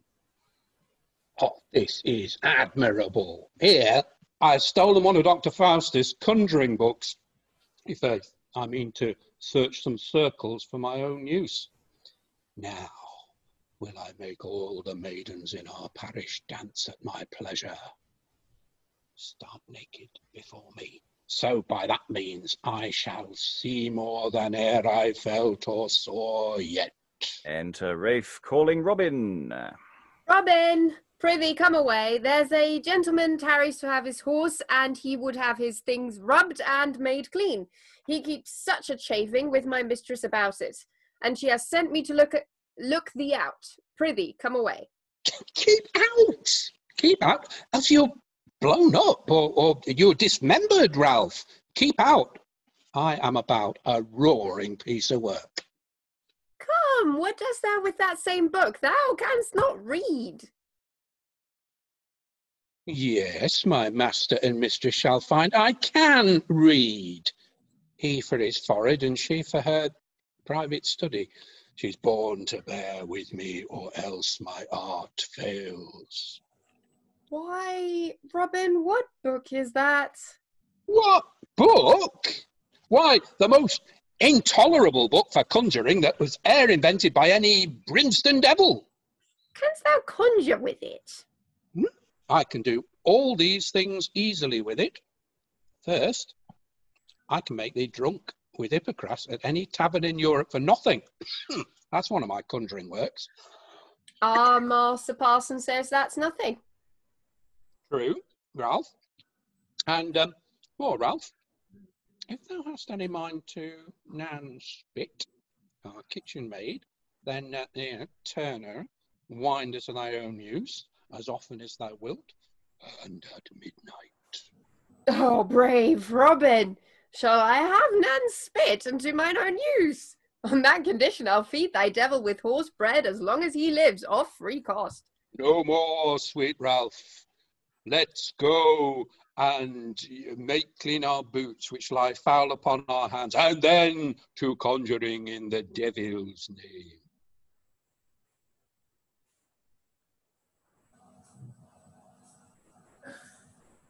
Muted. Ah, yes, so it's quite important. So that's one comic scene which probably lived much, much earlier. We now have second comedy scene with Robin and Rafe. So on they come again. Come, Ralph. Did I not tell thee that we were forever made by this Doctor Faustus book? Ecce signum. Here's a simple purchase for horsekeepers. Our horses shall eat no hay as long as this lasts. But, Robin, here comes a vintner. Hush! I'll gull him supernaturally. Enter Vintner. Drawer, I hope all is paid. God be with you. Come, Ralph. But, sir, a word with you. I must yet have a goblet paid from you ere you go. I, a goblet? Ralph, I, a goblet? I scorn you. You are but a... I, a goblet? Search me. I mean so, sir, with your favour. Searches Robin. I'll say you now. I must say somewhat to your fellow. You, sir. Me, sir? Me, sir? Search you, Phil? And Vintner searches him. Now, sir, you may be ashamed to burden honest men with a matter of truth. Well, tone of you have this goblet about you. You lie, drawer. 'Tis afore me. Sirrah, you! I'll teach you to impeach honest men. Stand by. I'll scour you for a goblet. Stand aside, you had best. I charge you in the name of Beelzebub. Look to the goblet, Ralph. What mean you, sirrah? I'll tell you what I mean. Sanctobulorum periphrasticon. Yea, I'll tickle you, Vintner. Look to the goblet, Ralph. Polypragmos Belseverum spramanto pacostivus postumus prophecy populi bossi rassodobosibus. Enter Mephistophilis, set squibs at their backs and then exit. They run about. Oh, Nomini, what meanest thou, Robin? Thou hast no goblet. Peccatum, peccatorum. Here's thy goblet, good Vintner. There gives the goblet to Vintner, who exits. Misericordia pro nobis. What shall I do? Good devil, forgive me now. I'll never rob thy library more. Re-enter Mephistophilis. Monarch of hell, under whose black survey great potentates do kneel with awful fear, upon whose altars 1,000 souls do lie, how am I vexed with these villains' charms? From Constantinople I am hither come, only for pleasure of these damned slaves. Oh, from Constantinople. You've had a great journey. Will you take sixpence in your purse to pay for your supper and be gone? Sorry. Well, villains, for your presumption, I transform thee into an ape and thee into a dog. And so be gone. And exits. Oh, into an ape? That's brave. I'll have fine sport with the boys. I'll get nuts and apples, you know. And I must be a dog. Faith, thy head will never be out of the pottage pot. And so, transformed into animals, they exit. We now re-enter where the chorus earlier had set us up. I love the fact that Mephistophilis is remarkably teed off. And, you know, I was on the other side of the world. Have you any idea how annoying it is to be brought round? And so we say rejoin the narrative of Faustus with enter Emperor Faustus and a knight with attendants. Master Doctor Faustus, I have heard strange report of thy knowledge in the black art, how that none in my empire nor in the whole world can compare with thee for the rare effects of magic. They say thou hast a familiar spirit, by whom thou canst accomplish what thou list. This therefore is my request, that thou let me see some proof of thy skill, that mine eyes may be witnesses to confirm what mine ears have heard reported. And here I swear to thee by the honor of mine imperial crown, that whatever thou doest, thou shalt in no way be prejudiced or damaged. Faith, he looks much like a conjurer. My gracious sovereign, though I must confess myself far inferior to the report men have published, and nothing answerable to the honor of your imperial majesty, yet for that love and duty binds me thereunto, I am content to do whatsoever your majesty shall command me. Then, Dr. Faustus, mark what I shall say. As I was sometime solitary, set within my closet, sundry thoughts arose about the honor of mine ancestors, how they had won by prowess such exploits, got such riches, subdued so many kingdoms, as we that do succeed, or they that shall hereafter possess our throne, shall, I fear me, ne'er attain to that degree of high renown and great authority, amongst which kings is Alexander the Great, chief spectacle of the world's preeminence, the bright shining of whose glorious acts lightens the world with his reflecting beams, as when I hear but motion made of him. Please my soul, I never saw the man. If therefore thou, by cunning of thine art, canst raise this man from hollow vaults below, where lies entombed this famous conqueror, and bring with him his beauteous paramour, both in their right shapes, gesture, and attire, they used to wear during the time of their life, thou shalt both satisfy my just desire and give me cause to praise thee whilst I live. My gracious lord, I am ready to accomplish your request, so far as by art and power of my spirit I am able to perform. Faith, that's just nothing at all. But if it like your grace, it is not in my ability to present before your eyes the true substantial bodies of these two deceased princes, which long since are consumed to dust. I marry, Master Doctor. Now there's a sign of grace in you, when you will confess the truth. But such spirits as can lively resemble Alexander and his paramour shall appear before your grace, in that manner that they both lived in their most flourishing estate, which I doubt not shall sufficiently content your imperial majesty. Go to, Master Doctor. Let me see them presently. Do you hear, Master Doctor? You bring Alexander and his paramour before the emperor? How then, sir? Faith, that's as true as Diana turned me to a stag. No, sir, but when Actaeon died, he left the horns for you. Mephistophilis, be gone. Exit Mephistophilis. Nay, and you go to conjuring. I'll be gone. Exit knight. I'll meet with you anon for interrupting me so. Here they are, my gracious lord. Re-enter Mephistophilis with spirits in the shapes of Alexander and his paramour. Master Doctor, I heard this lady, while she lived, had a wart or mole in her neck. How shall I know whether it be so or no? Your Highness may boldly go and see. Sure, these are no spirits, but the true substantial bodies of those two deceased princes. Exit the spirits. Will't please your Highness now to send for the knight that was so pleasant with me here of late? One of you call him forth. And exit attendant, re-enter knight with a pair of horns on his head. How now, Sir Knight? Oh no, that's you, sir. I think it is me, yeah. How now, Sir Knight? I thought thou hadst been a bachelor, but now I see thou hast a wife that not only gives thee horns, but makes thee wear them. Feel on thy head. Thou damned wretch, inexorable dog, bred in the concave of some monstrous rock? How darest thou thus abuse a gentleman? Villain, I say, undo what thou hast done. Oh, not so fast, sir. There's no haste. But good, are you remembered how you crossed me in my conference with the Emperor? I think I have met with you for it. Good Master Doctor, at my entreaty release him. He hath done penance sufficient. My gracious lord, not so much for the injury he offered me here in your presence as to delight you with some mirth, hath Faustus worthily requited this injurious night. Which being all I desire, I am content to release him of his horns, and, Sir Knight, hereafter speak well of scholars. Mephistophilis, transform him straight.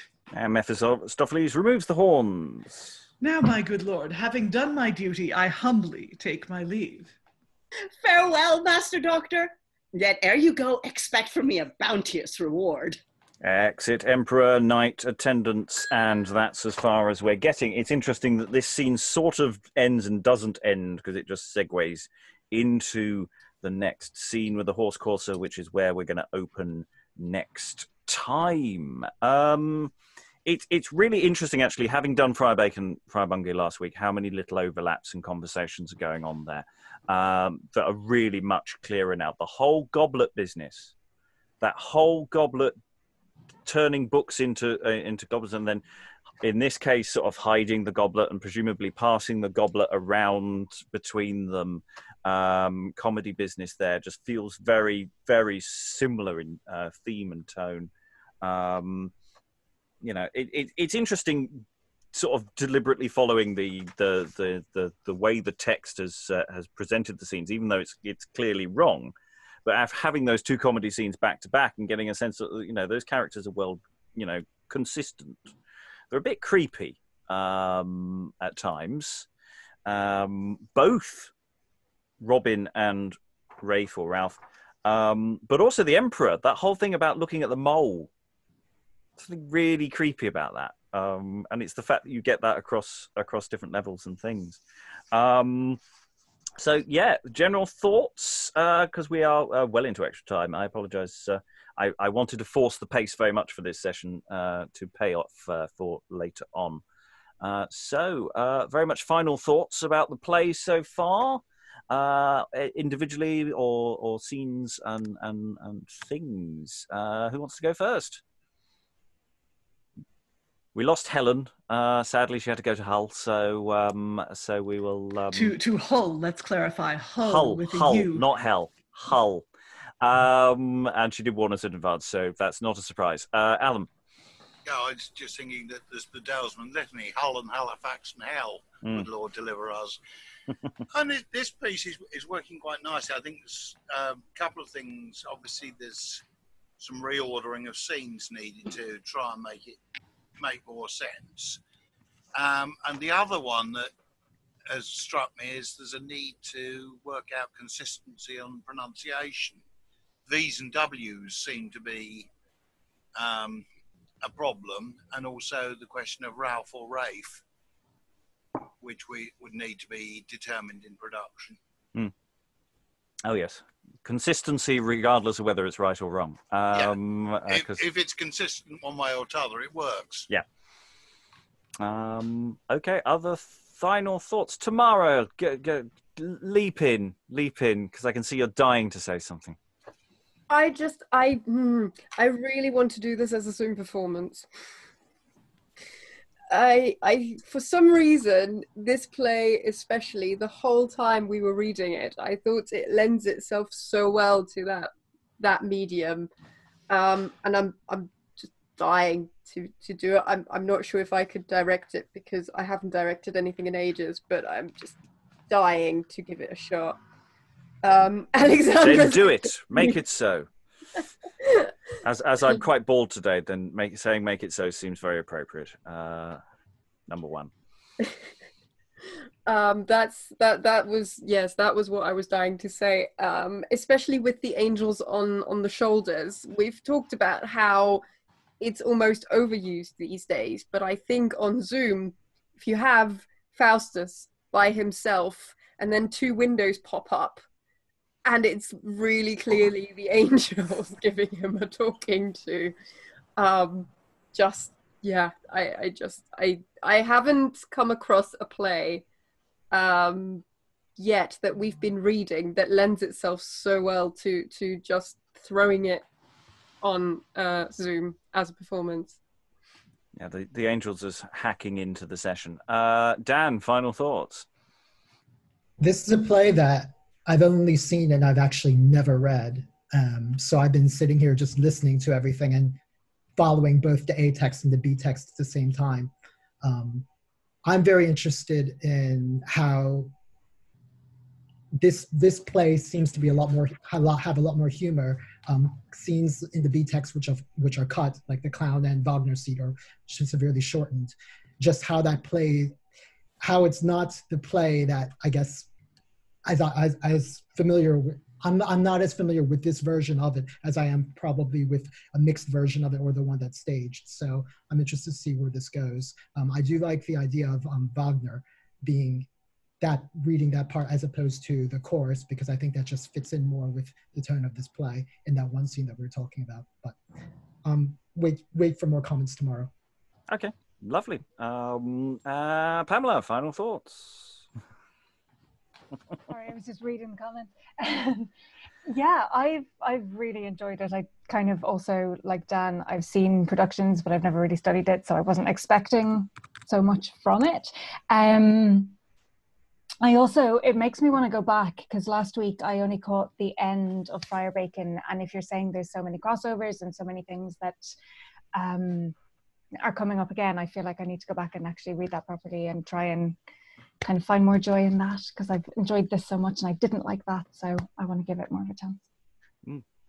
Elizabeth, final thought? I'm really enjoying the play. I think it's quite compelling. I think Faustus is drawn quite exquisitely. I really enjoy him as a character, and I think that he drives the plot really well. Vicky, final thought? I have to confess, I have never seen this play performed, and I have never read it. This is brand new to me. I'm not sure how I've managed to get this far in life and not have actually done anything with this before. It's fab. I think they're beautiful characters. They're very well drawn, and I want to know what happens. And I'm not here tomorrow, so I'm going to sit and read the rest of it now. Well, the advantage with this play is you can always go and watch. There are commercially available versions of the play available. There's the Globe. There's another one digitally. I think there's a couple of audio versions out there. There are lots of Faustuses about to some degree. We don't need. Actually, just show of hands. Who here has either seen, been in, or generally involved in a production of Faustus at some point in their life? So about 70%. Yes, which is in that sense, it's a known thing to a much greater degree than many of the other plays we do. Liza, final thought. Well, I've been looking for things on the trail of that question that I posed earlier. And I guess I'll follow up on that tomorrow.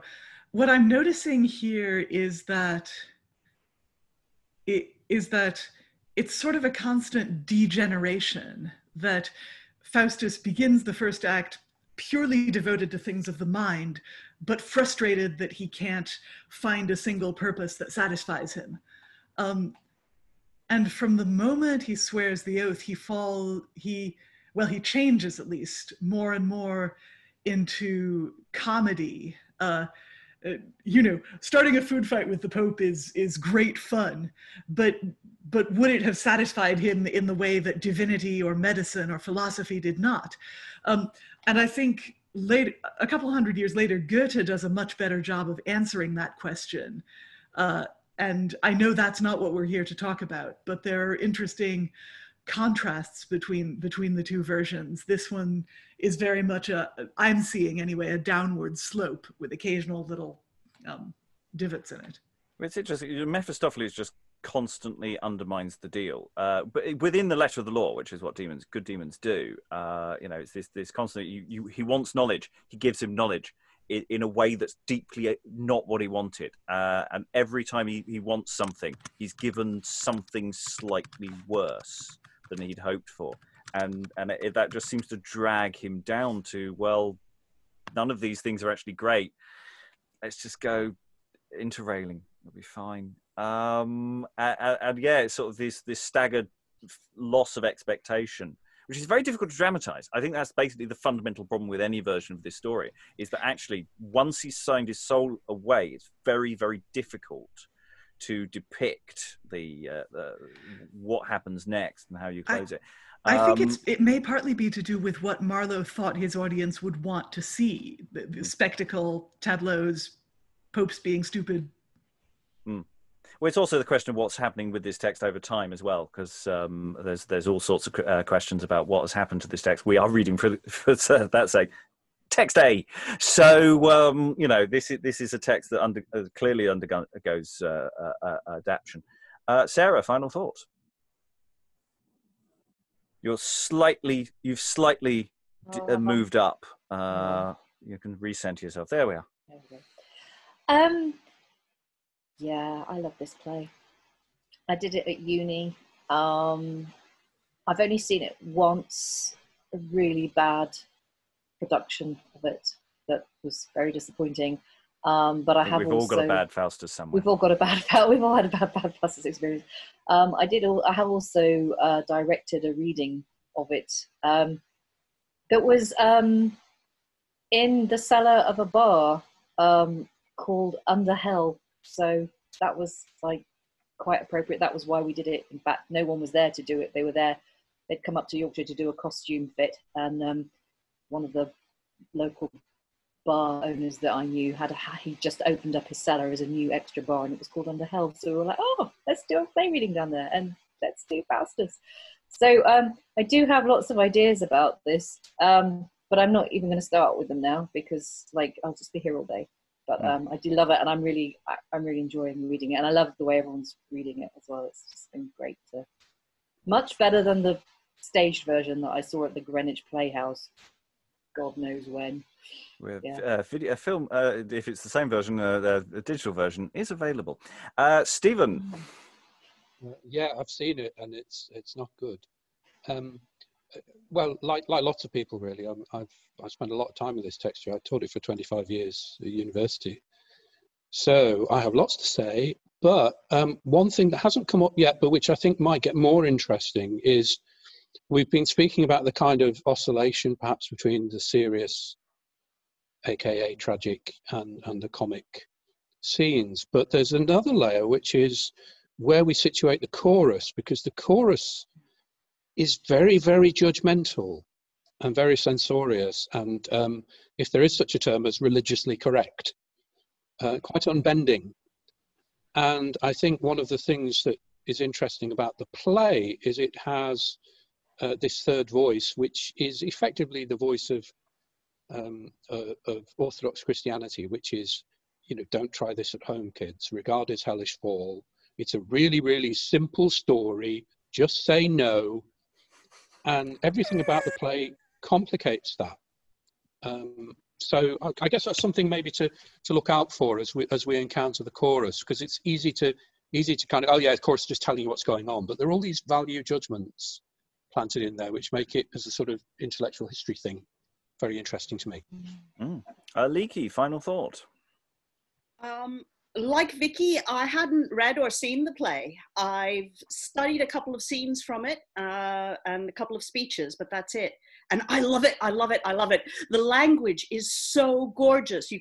It's so chewy, but also there's so much room for business. I want to do it. I'd love to do it as a Zoom performance. I love that inspiration, but also there's so much business. There's so much to be done with bodies and props on stages, and mwah!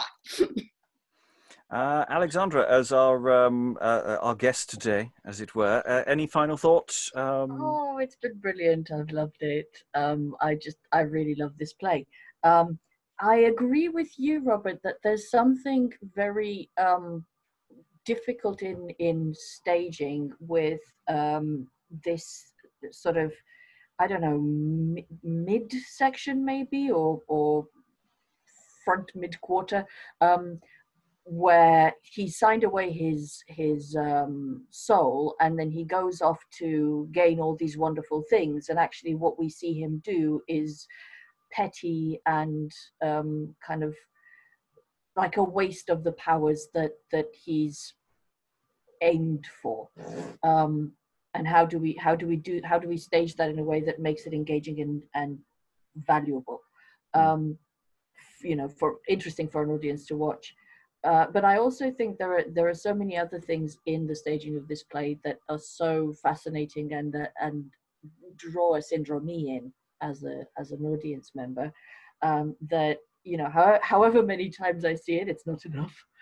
There have been, as you say, there have been more productions of this than many other plays by anybody except he who must not be named. But yeah, I think there's something really, maybe not innovative in the context of the time, but perhaps there's a lot of innovation that we see looking back, because most of us as audiences don't have contact with a lot of the other works. And yeah, innovation and also daring. That was something that we were mentioning in the comments.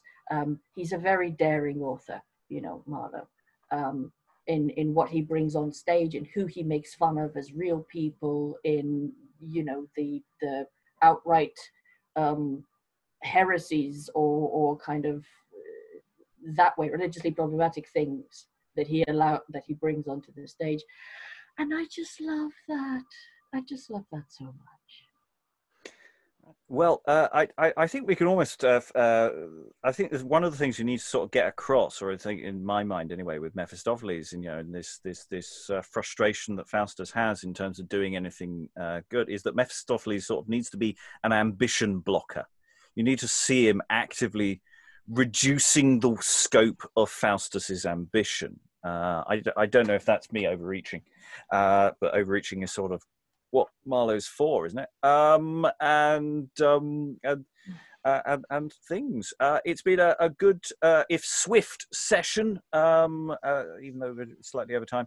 But we've done quite a lot. There isn't much more of the play to do, and then we're going to stagger straight into, with purpose and intent, the Merry Devil of Edmonton, of which similarities may also be found. So that's going to be next session. I'd like to thank all the readers today for all their hard work. Thank you very much, and goodbye. Bye. Bye.